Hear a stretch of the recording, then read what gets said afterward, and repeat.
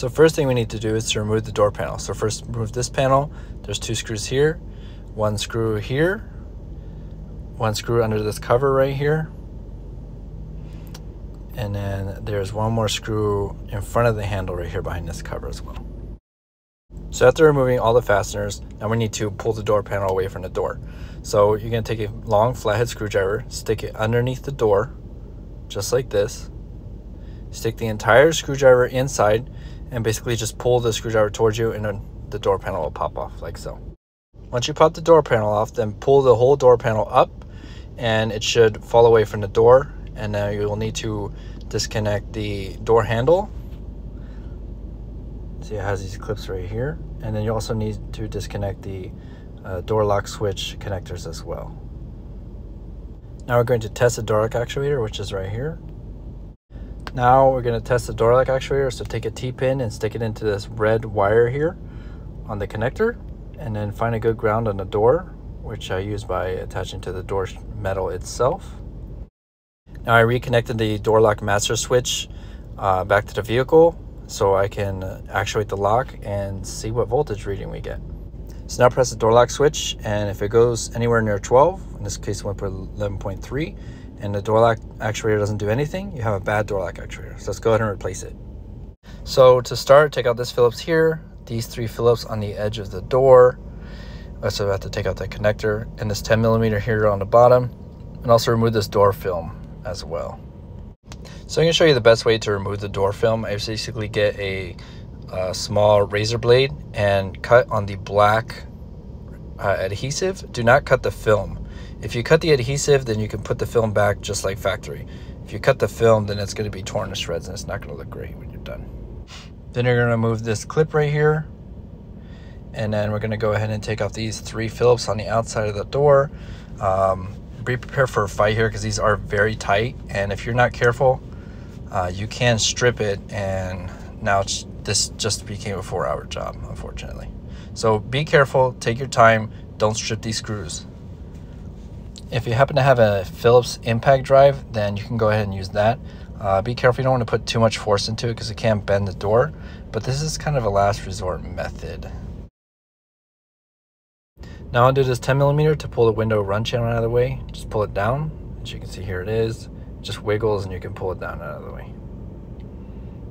Slide the metal section down from the rubber section and then just hang it up right here.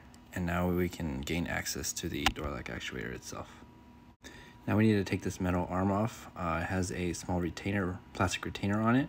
I'm using a plastic rivet removing tool to take it off. Make sure not to damage the plastic retainer. Not really sure if you can get another one. So again, be very careful with that retainer as I'm doing in this video. Now we need to go to the lower section of the door lock actuator and remove this plastic retainer that contains the cable for the door lock cylinder on the outside of the vehicle. It simply just pulls right off. See, you can see it here. Once you remove that, you can pull the door lock actuator cleanly out of the car. And this is what it looks like outside of the door. So now we're going to disassemble the door lock actuator and transfer the cables to the new one. Now we're going to remove the cables from the inside of the door lock actuator. We're going to remove this bottom one first. So pull it out of the bracket and then wiggle it out of the lever. For the top one, just remove this holder and take it out of the bracket. It's pretty simple. So now we have the new one. Go ahead and install the holder into the top cable, and then the bottom cable, go ahead and reinstall that. Put the bracket back in, and then we'll put the cover back on. Put the retaining screws back on, and then we will be ready to reinstall this thing back into the car. So now we're going to maneuver the door lock actuator back into the door, get it to where it's going to be. So first we need to get that metal rod back into the door handle. So let's go ahead and do that first. So install it into the hole and then move the keeper onto it. It should snap in pretty easily. Now we will install the cable for the actual key outside of the door, so that you just slip it in there and push this retainer onto the end of the door lock actuator. You should feel it click in. Now we're going to reinstall the guide for the window.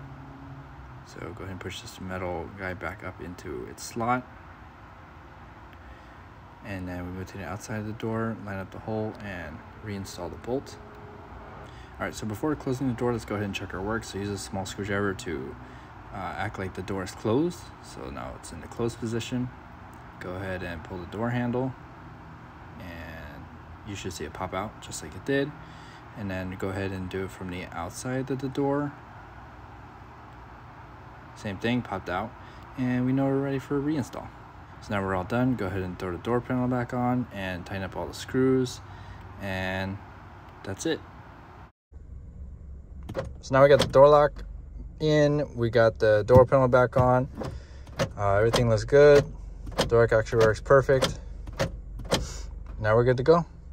All right, if this video helped you out, please like and subscribe.